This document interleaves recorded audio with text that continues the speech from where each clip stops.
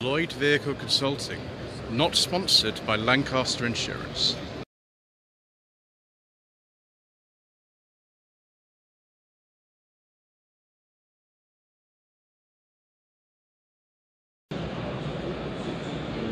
Good morning. Today, the 12th of November, and this is part 10 of a slightly shambolic shuffle around the 2022 NEC Classic Motor Show, sponsored by Lancaster Insurance. So we've done quite a few parts so far. This is only the second day of the show. We're already at part 10. But we're now in very unfamiliar territory here indeed, because I don't know anything at all about most of the makes of car on this stand. The Relton Owners Club for Relton, Brough Superior, Hudson, Essex and Terraplanes. Don't really know anything about these at all. This is an Essex, it's from 1933, in right-hand drive. Original car used by Sir Guy Domville and the Baronets challenged in the Brooklands in November 33. 50 Essex cars modeled in this style by Windover Coachwork of Hendon. Fitted standard with a 2.5 six-cylinder, and then he put in 3.2 litre engine. It was actually supercharged. That's pretty crazy. 1937 Relton 8-cylinder Tourer built by Car Bodies just down the road in Coventry. Goodness gracious me. It's a big luxurious car, isn't it? What's this one? It's a Brough Superior. Again, I'm really not familiar with these cars. A lot of makes disappeared due to the Second World War, and I imagine Brough Superior were probably one of them. So 35/36, they probably can't quite work out what year it is exactly. Prototype for a new 8-cylinder model. So it's had a major restoration, and it looks to be of a very, very good quality. Ooh, and it's got a beige leather interior with wood. You know, I do like a nice beige leather interior, viewers. 1947 HRG 1100 here on the Vintage Sports Car Club stand. HRGs was sort of, I think, related to Fraser-Nash somewhere. I forget now. They're not a make that exists. I think they only existed till around 1954. Also here is this, I think this is a Trojan. It's still got the solid tyres on it. This would be from the 1920s, I think.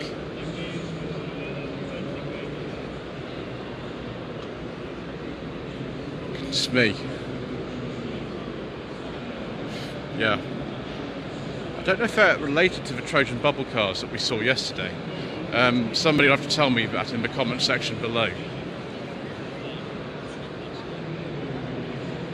What's this? Oh, Slippery Ann. Oh, okay, it's modified Austin 7 from the late 20s. Goodness gracious me, is that really supposed to be a two-seater? Gosh, I couldn't even get in there. What have we got here? Oh, an ERA, excellent. 1935, I have heard of ERA. That exhaust looks a little bit dangerous. We don't want to do this Henry Birkin, do we, viewers? We better get him the right-hand side if we have that. Is that not a mirror? I don't actually know what that is then, viewers. Interesting. Ooh, Adams Brothers Tribute Stand. That's in Adams Probe 16. Why, viewers, we are in esteemed company today. Yes, look at this sort of clockwork orange, because that was an Adams Probe 16, and well, here is an Adams Probe 16. Goodness me, yeah, about the rights of the era. The film was made in 1971. This is a 69-70. I can't even remember what the engine these have in the views. Yeah, there's no doors at all. You have to sort of lever yourself in. That looks entertaining. This looks like a sort of different type. I don't know what the difference between those two is. That's definitely the 16. This, I have absolutely no idea. Again, there's no doors. Yeah. Wow. It's just absolutely crazy. Slightly less crazy is these Marcuses. You've got a Mantara V8, 1993 to 1994 plate with a cream leather interior. Yeah, it's actually 94. Upholstery refurbished very nicely by the leather repair company in West Midlands. Dark blue with a cream leather interior. Very much the kind of thing we like, viewers. And what do we have here? I can't remember the Marcos model of this. I think they were perhaps badged by engine size. Some of them had a V6. Some of them I think were Volvo engines. I forget the name of these. 7071 registration. This one here again, I don't know actually. This is 65. Can't remember the name of this model now. They look very similar to the 90s ones as well, although that's got Ford Fiesta Mark II door handles on it. Oh, there you go. It's a Marcos 1800. I imagine it's the BMC B-Series engine in there. Talking of BMC, let's have a look at some Austin Healey's whilst we're here. That is very nice, viewers. That's very, very nice indeed. Like these things. So, 1954 Austin Healey 100. That I think is a BN1 model then. Why has it got a seat in the middle? Would you really want to sit on that seat there? Maybe if you're a child or something, but dear me. Austin Healey Frog Eye Sprite. This would be probably an early one. Oh yes, it's a very early one. It's a pre-production car. It was built in May 1958.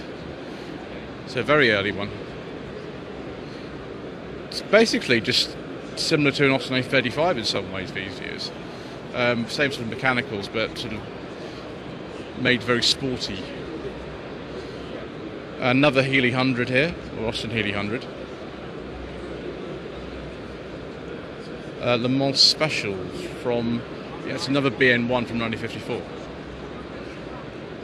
Since we're here, the Midland Auto Club in Chelsea Walsh, we've got some stuff here. What on earth is this? It looks a bit like a sort of Formula 3 car or something. What is this? It's a Gould 59 GR59J. Never heard of that. I have heard of the 1969 Opel GT 1900. I think this is the first year that these were made actually, so it's a very early one. Not obviously made for our market. This would have been imported from the continent, probably driven by that sort of sticker there. Taxi Automobile, yeah, it's been imported from France, isn't it? So 1900cc cam in head Opel engine. That's very nice. So a little Nuova 500 here, Nuova 500. No, it's a 964. I thought it's a pre-suffix. It's not. This has had a sort of custom interior put in it. That's been breathed on a bit, hasn't it, viewers? That'll be a little bit faster than with 19 horsepower these originally came with.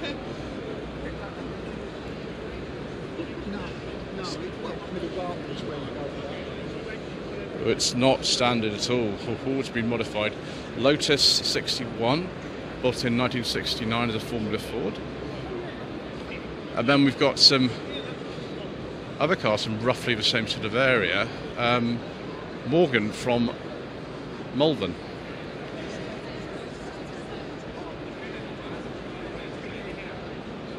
TOK 258. This looks early 60s. It's got a Triumph TR3 engine and a good old Moss 4-speed gearbox. 978 Morgan Plus 8 drop head coupe. So we'll have the Rover V8 engine in it then. Ooh, we've got interesting hood here. Oh, both look like British Leyland column stalks. No surprise there really, is there?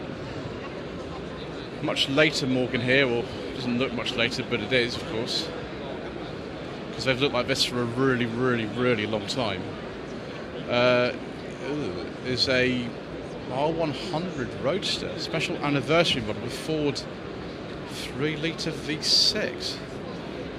Car was delivered in March 2010. Excellent. I like the information sheets for you, they're very helpful. 2017 Morgan Plus 4, 2-litre Ford Duratec. It's probably that engine in the Mazda MX-5, isn't it, of the year? Probably one of those. Yeah, 2007, not 2017. Yeah, definitely would be the Mazda MX-5 engine, although it was also badged as Ford Duratec. Morgan 4.4. This looks like it's around 1986. Yeah, 1986.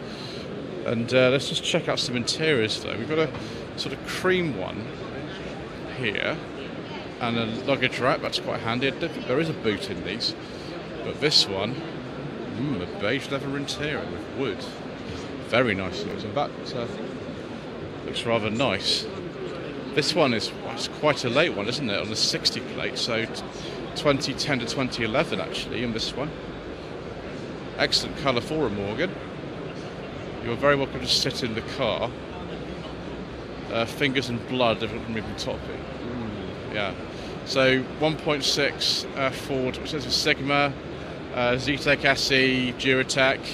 Same engine as actually in the contemporary Fiesta at the time there. 1955 Morgan drop head coupe. It says 4, plus 4, 1 plus 4.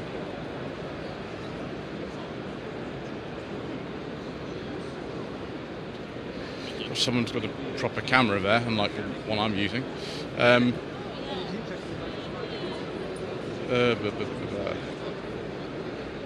So what year is this one then? It's a 1.8 twin cam. Is that it's a Ford. Oh, it's a Ford engine. It's a 1999. Yeah, I don't actually know which will it be, like if it's a Sierra or something like that, I presume. Maybe a Type 9 gearbox as well. If anybody could tell me where those indicator and wiper stalks are from, please let me know. I've always wondered about that. Morgan three-wheeler, Super Sports from 1936. Engine's right out the front there. Interesting weight distribution.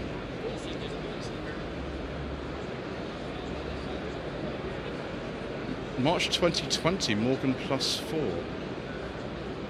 I can't remember what engine it was. I think there might be like BMW engines now these days, actually, yes, from what I can recall. Still just same traditional kind of styling though. It's amazing they can just keep this up in the 2020s, isn't it? Right, let's have a look at some Ford engine cars here. 289 register, that'll be to do with Cobras, things like that. I'll look at some GT40 cars though. Most of these I imagine will be replicas, because the original ones are worth several £1,000,000, so they're probably some kind of ones that are here. Ooh, is that an actual original car? Well, it says it is. It could be. This one, of course, is a replica. Way too late on the 69 plate to be a real one. It doesn't actually matter, really. I mean, it's just amazing seeing them here at all. And this one over here, I can tell you that is a real one. Yeah, it absolutely is a real one, owned by the Ford Motor Company. Ford press plate. Wow. That's amazing. With that, Ford have actually loaned that to be here. Wow, that blows my mind. Because normally you only ever see the replica. That's a real one. Wow.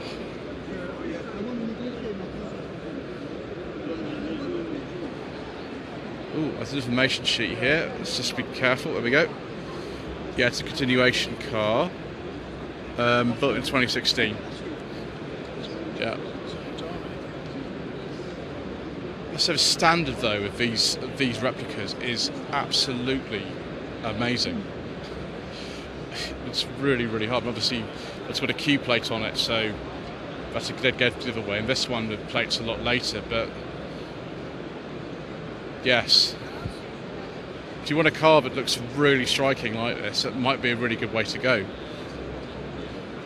So we've got some Cobras. We might actually have some genuine Cobras here today. See if we have. Mark III Cobra, manufactured from 65, 67, so that's a real one. Excellent, we're doing well today, aren't we? 289 Cobra. 65. Yes, amazing. Brilliant. Very blessed to actually see, real GT40s and real Cobras. This will be an Ace though. Yeah, use their own engine, not a full engine. This one, let's actually say which this one is. No, not 2 litre. I'm getting that sort of wrong views, I'm afraid. A Le Mans Cobra. Wow, this is what's it called? Le Mans 66, I think the name of the film is. Or Ford versus Ferrari in some markets. 63, yeah, it's on an A. There we go. This one, Cobra Daytona Coupe. Goodness me, so this will be about 64, something like that. Absolutely and utterly priceless. Yeah, don't touch, don't worry. I'm not going to touch that. Get a little bit hot in there though, because with such a tiny amount of ventilation. Right, let's see if we can find something a little bit different. I think I missed this 63 Healy 3000 Mark II earlier on, but there we go, there it is. And there's some MX-5s here. I have driven all the generations of MX-5, apart from the current one.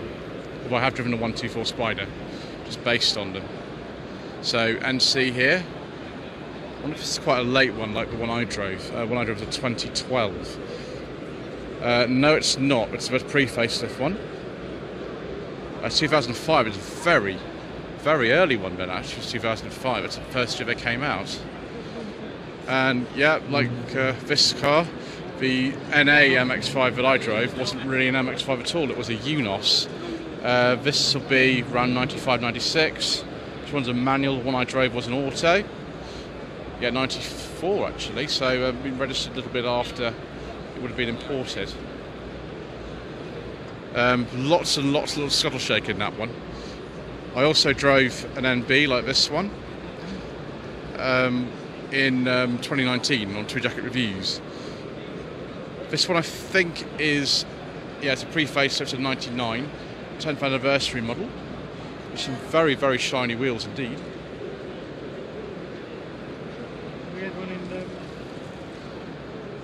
And yes, current generation one here, ND.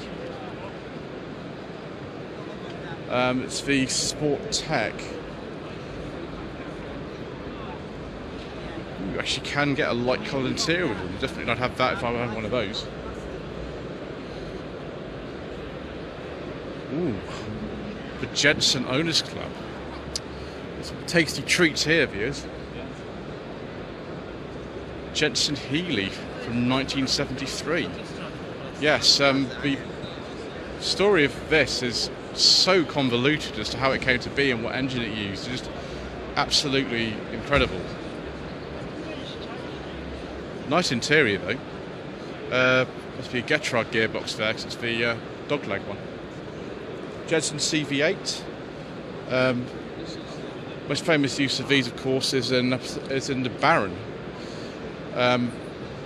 This is the same type. This is a Mark III from 65. It's a very similar registration to the actual registration that the Baron one had, although it was BAR1 in the series. It was something EA, something C as well, like this. Made in West Bromwich. Jensen 541R from 1960. Forget exactly what engines these have now. The CV8s had a V8, unsurprisingly. These didn't. That's a straight engine.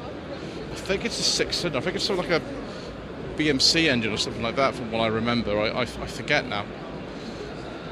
Mark II CV8. Ooh, that announcement was good. 1964. It doesn't have a little trapdoor thing on the bonnet though, so I don't know if this one does as well. So a trapdoor thing, dudes. It was that a feature of all the CV8s. Answer in the comment section below. Let's have another look at another Jensen Healy. There was a Jensen GT is available as well. What is this one? What year is this one? It's a Mark II. Okay, so it's a bit different. Registered in 1974. Lotus engine. Quite a slot, isn't it? Right over there. That's interesting. Ooh, do we have some Lotuses here? Yes, we do. And we've got an Elan, an M100 Elan, as the number plate suggests. Front-wheel drive Isuzu engine. Apparently one of the best front-wheel drive cars for handling ever made. And that one's actually got a beige leather interior as well, so that's even better. Esprit GT3. Now I forget exactly when these were made. There's a sheet on there that probably will tell me. Yeah, November 1996. It's got the Mark III Cavalier door handles on there. These I think were made until 2004. So a really, really long production life for these. And someone said, "Let's window open for me as well." That's very nice of them. I think it's a Runner 25 gearbox in those from memory. Oh yes, an Evora 400. When James Martin from JM Cars started his channel, it was going to be a Lotus channel, and he had an Evora. It's 50 years. Can't remember exactly. Oh, 316. Phew. It's helped me out there by putting the date of the article on it. So there we go. 3.5 Toyota engine. 2005 TVR Sagara, so one of the last TVRs made, I think. If there an engine in there by this stage. 2000 TVR Chimera 500. That's a 5-litre version of the Rover V8. Yeah, it's still got the funny door handles that you get in by pressing the bottom of the mirror. Ooh, a little one there as well. Very careful I don't fall over or anything there. That's usually not good if I do that. We've got some old TVRs here as well. This one's Vixen. Be about 1969, 1970. Especially we don't float. Sorry. 69 TVR Vixen S2. It's actually one of those in the last ever episode of The Saint called The World Beater. The last one filmed anyway. This one was in Penthouse. Yeah, they used to get the models, didn't they, back in the day to have posed with these. 8990 TVR 400 SX. So a sort of wedge one. Mark III Capri door handles, I think. Rear lights, I can't remember what these are off actually, these rear lights, I forget. And then we got a Cerberus here in this bright purple, but it has actually got a beige leather interior in there too. Not entirely leather, it has got some other bits to it as well, but that's nice to see. These are really, really fast. 4.2 litre engine, it's TVR's own engine. Is that similar kind to the one used in Swordfish? Which of course wasn't that model, but the colour might be similar. All of it's, yes, some other old ones. TVR Tamer from 1979, it's actually got a Ford Essex V6 in it. And 62 Grand Tourer, it's got 1.8 B series in it. Excellent. Really likes the VCs. I know the later ones had the Mark 1 Cortina, but this doesn't at all. This is before they used those. And these rear lights, they look like the same ones used in the Jensen Healy, but I might be wrong about that. Does this have a beige leather interior? Oh, it certainly does. It's very nice. And does this one have a beige leather interior as well? Yes, it does, viewers. And it's actually got some wood trim in it too. Very, very nice. CVR Griffith 500. Okay, and this one here.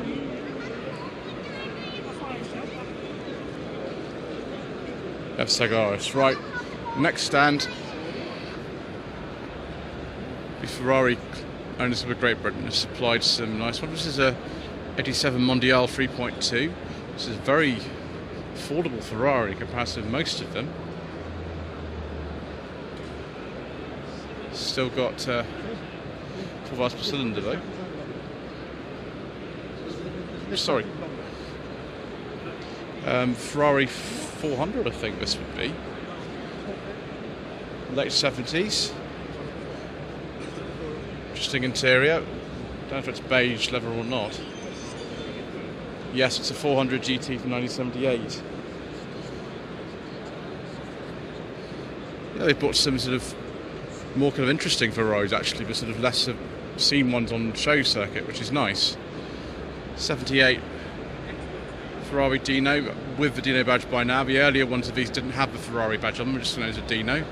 GT4 of 78. This I think was the predecessor to the Mondial. That does look like a beige leather interior though, viewers. It's cream on camera, but it looks beige to me. So there we go. Excellent. Let's have a look at the Sam's detailing stand here. Some very shiny things. It's a very early UNOS. It's an 89 or 90 UNOS actually. That's been very extensively detailed, rather like this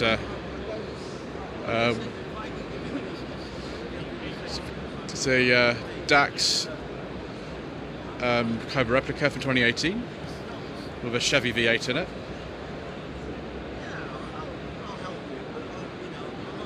(1995) Subaru Impreza DRX STI 555 version 2. Excellent. Yes, of course, the Subaru blue rally colour with the gold wheels, of course.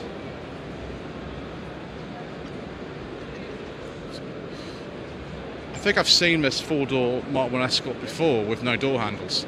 Presumably you have like a sort of separate remote so you can pop the door handles. It's useful at shows though, but people don't just get into your car. 800 XL, so yeah, it's got a 1.8 ZTEC R in it.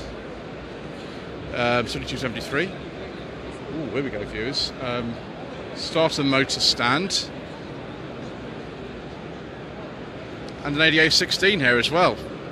See, I've just driven an ADO 16 on the channel. This is a much later one than the one I drove. This will be about 1970, 1971. It's Austin 1300. Very nice Jaguar XK here. That's not a beige leather interior though. In fact, it's definitely a cream one. From 2004. And then a Jaguar S-Type. Yes, it is. The late S-Type. 6768 registration. And you can win this for 2 weeks. Should I enter the draw, viewers? I don't know. Maybe. And what's this over here we've got? Is that a Singer Online Le Mans? It is. It's a Singer 9. It's not a Le Mans model, but it's a Singer 9 from 1933. One of the most important stands in here, apart from the Maguire's one, is the Lancaster Insurance Pride of Ownership stand. And we've got some interesting ones on here. So we just dodge the people through here. There's a lot of people here today. Austin A40 Devon. doesn't say the exact year on there, so I imagine it's about 1950. Yeah, it's a 51 tax disc, so it'll be about then. And there's a J40 pedal car next to it as well. But you could buy one of those until 1971. That's pretty crazy. This car looks a lot nicer, actually, in real life and on camera. The colour's not coming out particularly well on camera, unfortunately, which is a shame.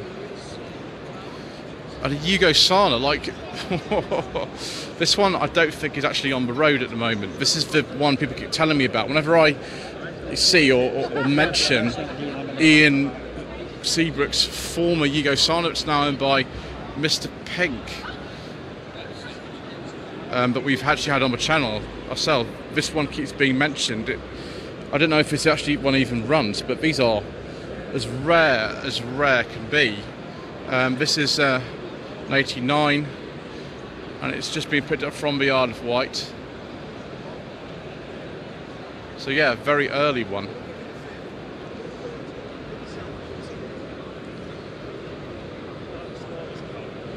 Right, one of these Alpine oranges actually are kind of various ones of this. I think this is a 72. This one is normally at Bewley. There we go, designed and constructed 1972, presumably in Birmingham. Why is it registered in Birmingham? It's probably because the donor vehicle's a Mini, that's probably why. And then Sarah Crabtree, formerly of Bangers and Cash and Mathewson's Auctions. There she is, there she is just there. This is Maurice Ital. I knew it was here. We've seen it several times actually before, viewers. It seems to crop up at all sorts of shows, doesn't it? But it's nice to see it here. It's a very good colour for these. It's a 1980, that one. Is this a Meadows Frisky Sport? Yes, it is, from 1957. Yeah, Meadows Frisky Sport. Prototype made for the Oscorp Motor Show. I don't think really want to drive that good. I would have problems if I did. Well, there we go. 1972 MGB GT. I'm supposed to be having a 72 MGB GT on my channel at some point. The chap who owns it, Captain Reed, and I keep having discussions about it, and for whatever reason it just keeps not happening, which is a shame. So, 1979 Triumph Spitfire, one of the last ones made actually, with the 1.5 engine. This one's very, very nice. That's very, very nice indeed. Also very nice. It'd be remiss of me not to actually film this at the end of this part. We're going to have to go to the next part in a bit, but there is a very, very nice early Triumph TR6 just here as well. So thank you ever so much indeed once again for watching. Please don't forget to subscribe to the channel, like this video, leave a comment below, and we'll see you in part 11. Lloyd Young Consulting stickers, t-shirts and mugs are available by clicking the link to the Google form in the video description below.